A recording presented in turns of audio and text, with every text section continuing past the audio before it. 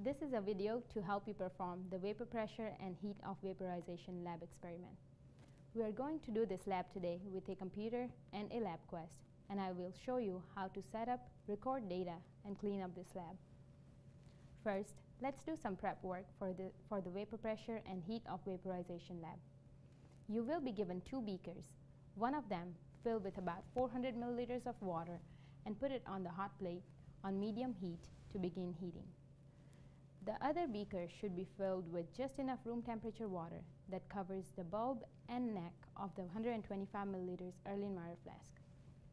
You will be adding more water to this beaker, and you do not want it to completely cover the flask. Next, let's talk about the Vernier equipment you're given for this experiment. You are given a temperature probe, which is used to measure the temperature changes as you add hot water to the beaker.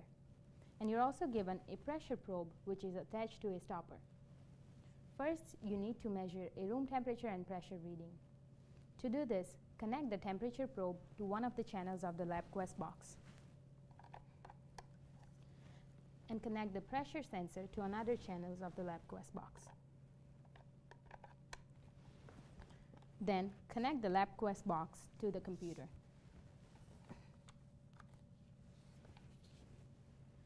Next, open the Logger Pro software on your computer.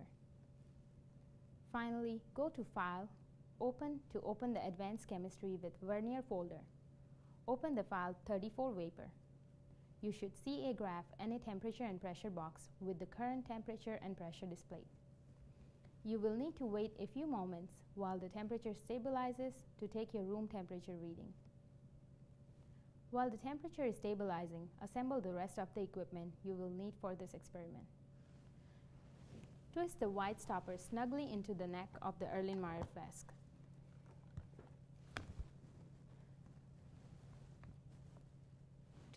This is to avoid losing of any gas that will be produced as the liquid evaporates, and make sure the valve is open by making sure it's in vertical position.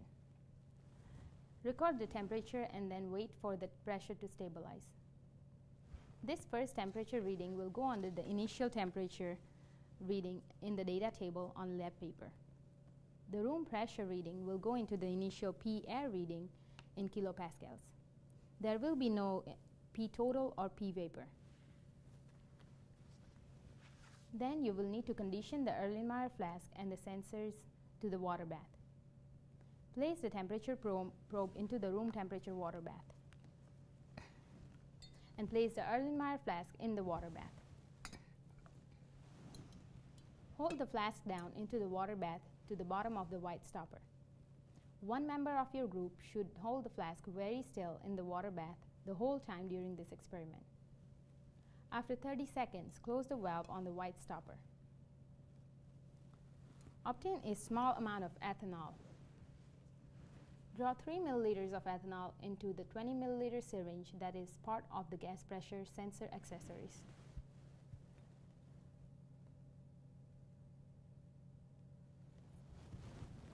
Thread the syringe onto the valve on the white stopper.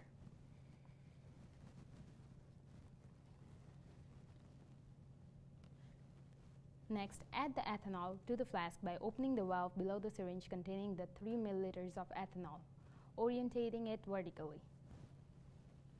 Then push down on the plunger of the syringe to inject the ethanol and quickly pull it back to the 3 milliliters mark.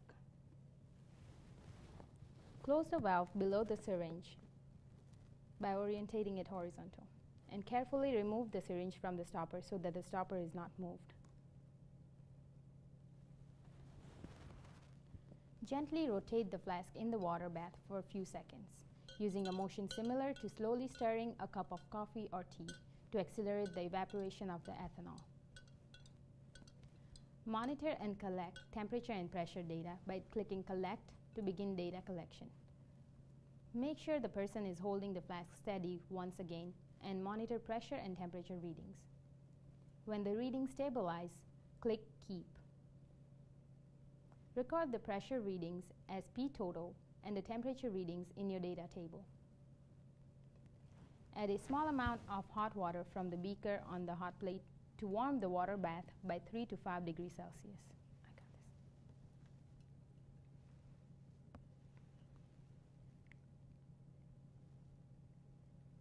Use a spoon or small beaker to transfer the hot water. Stir the water bath slowly with the temperature probe.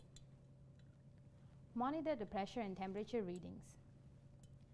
When the readings stabilize, click Keep. You will observe a gradual change and increase in vapor pressure. Keep adding hot water until you have completed 5 total trials. Add enough hot water for each trial so that the temperature of the water bath increases by 3 to 5 degrees Celsius. But do not warm the water bath beyond 40 degrees Celsius because the pressure increase may pop the stopper out of the flask. If you must remove some of the water in the bath, do it carefully with a pipette so as not to disturb the flask.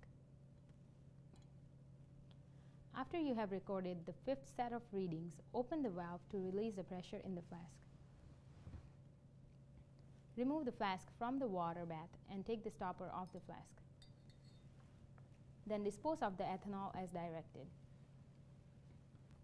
This is a complete procedure for completing the vapor pressure and heat of vaporization lab. Be sure to read your lab worksheet for some additional details and the data analysis section.